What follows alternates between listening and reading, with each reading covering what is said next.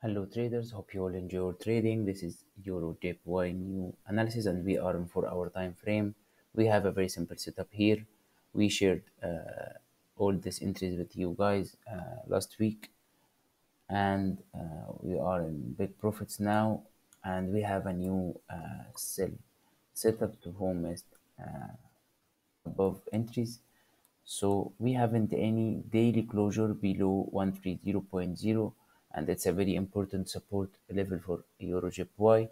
Now I'm waiting the price to close below this level 130.0 with daily candlestick, not for our candlestick, because many for our candlestick close below it and the price go up again. So I am waiting the price to close below 130.0 with daily candlestick, and then I will take a new sell entry from here, and my target the same to 128.0.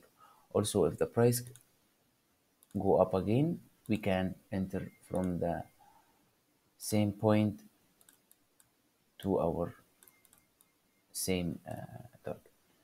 Hope you all benefit from this analysis. Trade safe and have a nice day.